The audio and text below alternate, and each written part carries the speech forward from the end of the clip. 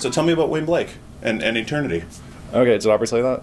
No, I haven't talked to her yet. Okay, yeah, it's a poem that really deeply affected me, I think, when I was younger, and I think it applies explicitly to this film. Like, originally the title was Winged Life, which is one of the lines from the poem. Yeah, so the idea that if you hang on to something and you know, something you love or something that you appreciate, if you hang on to it, it will destroy you, but if you sort of enjoy it in the moment and kiss it as it flies, like the poem says, then you're in the right spot, I think. Had you just read it and then like it inspired you to start that first scene? No, I read that when I was younger. It's just a poem that always like it's like the only poem I have memorized. So oh, that's crazy. Yeah. But it inspired this. It did, yeah, to some extent, yeah.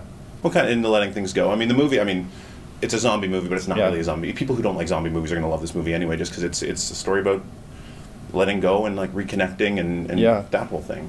Yeah, I think, you know, if you think of it as sort of obviously a metaphor instead of taking it literally, then, you know, when people die, you're supposed to appreciate it in the moment and not hang on to them, you know, obviously after they've gone, and wanting them to come back and then having that wish fulfilled is clearly not the best move. So, right. Yeah. We don't have much time, so I just want to go the hardest scene to either write that took forever to get right or during shooting. The hardest scene to shoot was probably I don't want to spoiler. I don't know. Yeah. The hardest scene to write. Okay. I know what your answer is for shooting, so let's go writing. The hardest scene to write would be probably just the none of it was hard. Like I'm not saying I'm a genius, but it wasn't the script flowed. Yeah, the script flowed. How long did it take? I know it was written like 10 years ago, but it took like a couple weeks to write it. Is that typically quick for you? Yeah, I mean, usually it takes a couple of months to write scripts. Yeah, this one just kind of flowed out. It was like kind of easy to. I'm not saying like I'm a genius, but I'm just saying it was definitely not that much of a struggle to write it.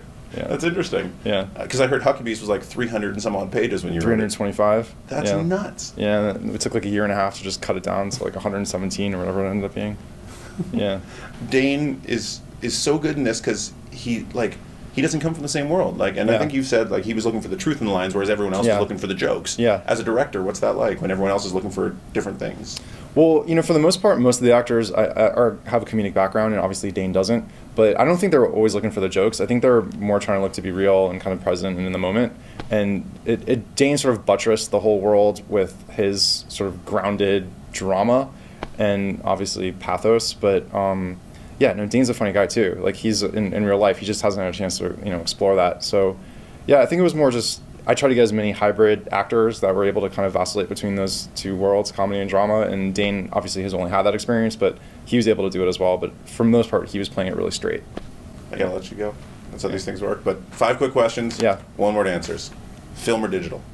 Film. Writing or directing? Directing. Lennon or McCartney? I guess Lennon. Hitchcock? I mean, it'd be George Harrison, honestly. Harrison? Okay, that's cool. A lot of people say that. Hitchcock or Kubrick? Kubrick. In one word, life after Beth. Devastation. That's a good one. Yeah, I like that. Thanks, Jeff. Yeah, nice meeting you. Appreciate it. Yeah. You too.